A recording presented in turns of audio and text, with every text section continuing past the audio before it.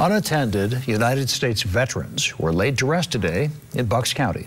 Local coroner's offices, living veterans, and the community were determined to give them a proper send-off. 69 News reporter Hannah O'Reilly has more. On this day, we remember their names. 7 United States veterans were laid to rest in Bucks County with no family or friends present.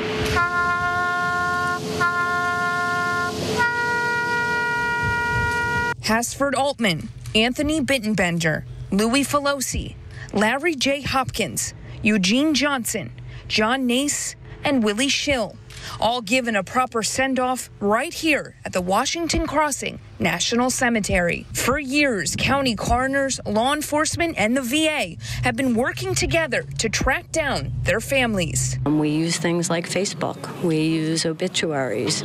We use Ancestry, DNA. Any way we can investigate when we do not have next of kin. The search isn't always successful, but making sure they're honored is. We do a lot before we say, okay, they're unclaimed or unattended. The community gathers together with one goal in mind: to honor and to make sure that no veteran is interned without family or without remembrance or without people there. Now, ceremonies just like this one are going to continue to happen on the last Thursday of every month to make sure these veterans get the respect they deserve.